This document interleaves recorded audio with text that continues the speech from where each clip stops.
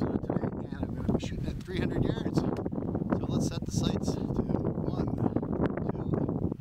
2, and 3. And I'm shooting cheap Chinese surplus ammo. I'll show you a stamp of those later on.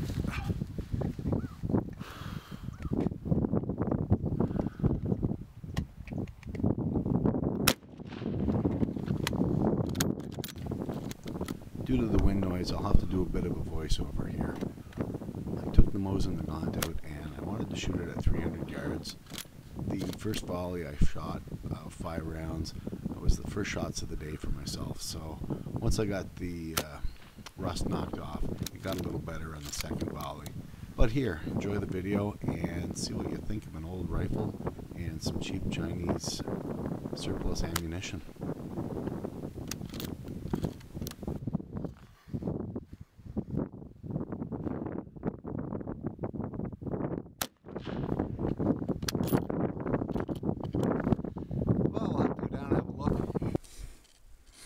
Alright, so there's the target here. I get about a minute of the moon, I think.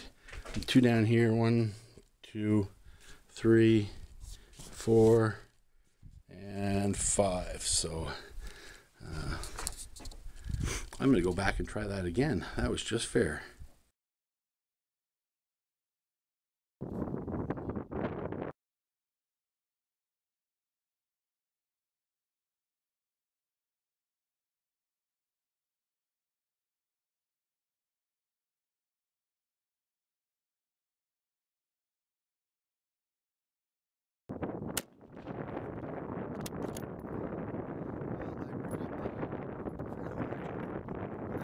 I'd love to say that's the group that I got from the Mosin Nagant. However, that's from the Savage target rifle at 300 yards. All right, well, here's the target at 300 yards. 1, 2, 3, 4, 5. I'm pretty happy with that. That's probably as good as I can shoot that rifle with that ammunition. So I'm not sure the size of the group, but it's inside of a figure 12 target. So all of these would have been on target had I been shooting at somebody at 300 yards with a basically World War I technology. So don't laugh at your Mosin Nagants, at least not at 300 yards. Alright, so this is the target I was shooting on. It's figure 12 59 type A, and it's got a 15-inch circle on it.